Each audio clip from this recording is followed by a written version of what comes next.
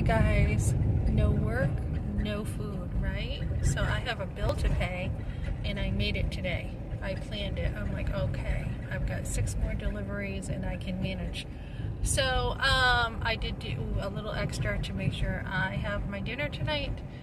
And, I did fast for lunch. I only had breakfast. I had some oatmeal and juice and a banana, and then my snack was some peanuts, cashews, and water.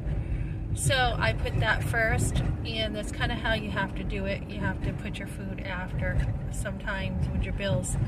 I did see a guy just now who was sitting there homeless with his dog. Very sad. Some people can't work. That is an exception when people cannot work.